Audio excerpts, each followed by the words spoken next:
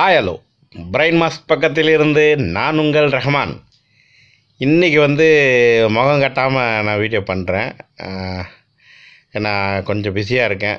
இருந்தாலும் நிறைய பேர் கேட்டுக்கிட்டு இருந்த வீடியோ இந்த வீடியோக்கு நான் முகத்தை காட்டணும்னு தேவை கிடையாது. ஸோ அதனால் இந்த வீடியோ மேக் பண்ணுறேன். கொஞ்சம் வீடியோ கவனமாக பாருங்கள். தம்ப்நெயில்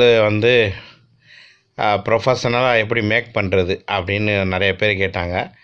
ஸோ எனக்கு தெரிஞ்ச ஐடியாவை எனக்கு தெரிஞ்சதை நான் ஏற்கனவே நல்ல வீடியோ போட்டிருக்கேன்.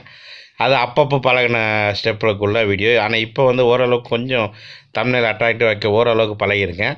ஸோ என்னோடய அனுபவத்தை நான் பகிர்ந்துக்கிறேன். தெரியாதவங்க இதை பார்த்து நீங்களும் இது மாதிரி நீங்கள் தம்ப்நெயில் வைக்க பழகிங்க. ஓகேங்களா? ஃபஸ்ட்டு என்ன பண்ணணும்னு கேட்டிங்கன்னா, தம்ப்நெயில் வைக்கும்போது அதுக்கு நான் என்னென்ன சாஃப்ட்வேர் யூஸ் பண்ணுறேன்னு சொல்லிக்கிறேன். அந்த சாஃப்ட்வேர் நீங்கள் பார்த்துங்க. ஃபஸ்ட்டு பிக்ஸ்லேப் அந்த சாஃப்ட்வேர் நான் யூஸ் பண்ணுறேன். அந்த பிக்ஸ்லேபு. ஓகேங்களா? அந்த பிக்ஸ்லேப் ஓப்பன் பண்ணிங்க. ஓப்பன் பண்ணிட்டு என்ன பண்ணணுன்னு கேட்டிங்கன்னா, ஓப்பன் பண்ணதுக்கப்புறம் இப்படி ஒரு பேஜ் ஓப்பன் ஆகும். ஓகேங்களா? அந்த பேஜ் ஓப்பன் ஆனதுக்கப்புறம் நீங்கள் என்ன பண்ணு கேட்டிங்கன்னா, இப்படி நேராக வச்சுக்கிறேன். காட்டுங்க பாருங்கள். இது கொஞ்சம் ஈஸியாக இருக்கும்.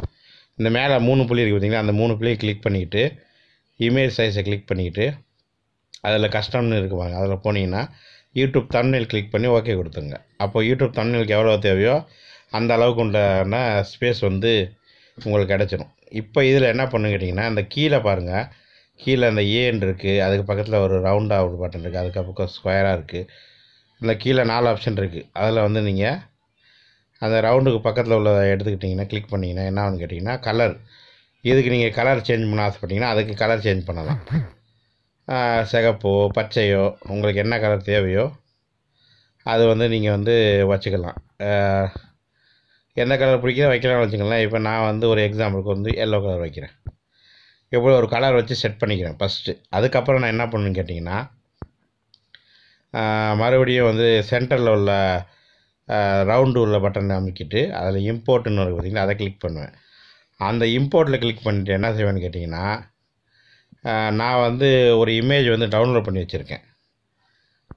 அந்த இமேஜை போய் எடுப்பேன். அதாவது பிளாக் ஷேடோன்னு ஒரு இமேஜ். அது நம்ம நெட்டில் கிடைக்கும். அதை டவுன்லோட் பண்ணி வச்சுருக்கேன். ஓகேங்களா? அதை எடுத்துக்கிடுவேன். அதை எடுத்துக்கிட்டிங்கன்னா இந்த பிளாக் கலரு ஷேடோ கிடைக்கும். இந்த பாருங்க, இந்த ஷேடோ கிடைக்கும். இது ஷேடோ எதுக்குன்னா கொஞ்சம் பார்க்கறதுக்கு அட்ராக்டிவாக இருக்கும். பாருங்கள், வச்சு காட்டுறேன். ஸோ இந்த ஷேடோவை நான் என்ன பண்ணுவேன்னா இப்படி வச்சுக்கிடுவேன். ஓகேங்களா? இப்படி வச்சுட்டேன்னா இப்போ பாதி மஞ்சள் பாதி கருப்பு இருக்குது. ஓகேங்களா? இப்படி வச்சதுக்கப்புறம் என்ன பண்ணணுன்னு கேட்டிங்கன்னா, இதை கொஞ்சம் மேலே ஏற்றிக்கிடுவேன். ஓகே. இப்போ ஃபோட்டோ எடுக்கணும். நமக்கு ஒரு ஃபோட்டோஸ் தேவை. ஃபோட்டோஸ் தேவைங்கும்போது நான் என்ன பண்ணணும், நம்ம கேலரி உள்ளே போயிட்டு என்ன ஃபோட்டோஸ் தேவையோ அந்த ஃபோட்டோஸ் நான் செலக்ட் பண்ணிக்கணும். இப்போ நான் கேலரி உள்ளே போயிருக்கேன். இதில் எந்த ஃபோட்டோஸு நம்ம தேர்ந்தெடுக்கிறோம்னு பார்த்தீங்கன்னா, இந்த ஃபோட்டோ வச்சுக்கிறோமே. இந்த ஃபோட்டோ நான் சைஸ் எப்படி பண்ணுறோமோ அப்படி சீர்ஸ் பண்ணிக்கிட்டு ஓகே கொடுத்தோம்னா அந்த ஃபோட்டோ நமக்கு இந்த இடத்துல வந்துடும். ஓகேங்களா? அப்போது நம்ம இந்த இடத்துல ஃபோட்டோவை எப்படி வைக்கணும், எந்த சைஸுக்கு ஃபோட்டோ வேணுமோ அப்படி நான் வச்சுக்கிறேன். ஓகேங்களா? ஃபோட்டோவுக்கும் நம்ம ஸ்ட்ரோக் கொடுக்க முடியும். அது எப்படின்னு பாருங்கள். இப்படியே அந்த பக்கம் இழுத்து விட்டோன்னா இந்த இடத்துல ஸ்ட்ரோக் இருக்கும். அந்த ஸ்ட்ரோக்கை ஓகே பண்ணி ஃபோட்டோஸ்க்கு என்ன கலர் தேவையோ அந்த கலரில் ஒரு ஸ்ட்ரோக் கொடுக்கலாம். இப்போ பாருங்கள், இதுக்கு ஒரு ஸ்ட்ரோக் கொடுத்துட்டேன். ஓகேங்களா? கொடுத்துட்டு ஓகே கொடுத்தோம்னா இந்த ஃபோட்டோ செட் ஆகிடுச்சு. இப்போ நமக்கு என்ன தேவை, நம்ம என்ன எழுதணுமோ அதை எழுத போகிறோம். என்ன எழுத போகிறேன், ஒரு நிமிஷம். ஏஎம்கி டெக்ஸ்ட்டில் போய்ட்டு என்ன நீங்கள் தம்ப்நெயில் எழுதுன்னு ஆசைப்படுறீங்களோ, செம்ம கண்டென்ட்டு அப்படின்னு ஒரு சும்மா வைக்கிறேன். இது ஓகேங்களா. செம்ம கண்டென்ட் வச்சுட்டு என்ன பண்ணுறோம் கேட்டிங்கன்னா, அதில் வந்து கலர் தேர்ந்தெடுக்கிறது. என்ன கலர் செட் ஆகும்னு பாருங்கள். ஒயிட் வச்சுருக்கேன். ஒயிட்டை வச்சுட்டு நான் என்ன பண்ணிங்க கேட்டிங்கன்னா, ஏபி ஃபவுண்ட்டோட டிசைனை வந்து மாற்றுறது. இந்த வேறு மாதிரி இருக்குது. அதையே கொஞ்சம் போல்டாக வச்சுக்கிறது. கொஞ்சம் பேக்ரவுண்டு சேஞ்ச் பண்ணுறது. பேக்ரவுண்டு நம்ம எப்படி வேணாலும் நமக்கு என்ன கலர் பிடிக்கோ அதை வச்சுக்கலாம். பேக்ரவுண்டு சிகப்பு வச்சுட்டேன். அப்படியே இங்கே வந்துட்டு ஸ்ட்ரோக் கொடுக்குறது.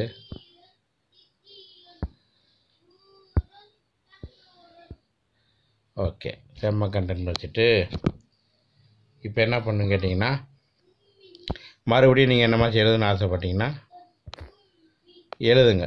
ஓகேங்களா. இப்போ நான் வந்து எக்ஸாம்பிளுக்கு தான் ஏதாச்சும் எழுதி காட்டுறேன். வச்சுட்டு என்ன பண்ணுறேன் கேட்டிங்கன்னா, பிரைன் மாஸ்க்கு எழுதிட்டு இந்த இடத்துல செட் பண்ணிட்டு கலரு போட்டு நம்ம என்னென்ன தேவையோ வந்து அதெல்லாம் வந்து நீங்கள் வந்து ஃபில்அப் பண்ணிங்க. இதெல்லாம் உங்களுக்கு தெரியும். இதெல்லாம் வந்து சொல்லி உங்களுக்கு தேவை கிடையாது. சும்மா மேலாட்டமாக வந்து நான் சொல்கிறேன். ஓகேங்களா.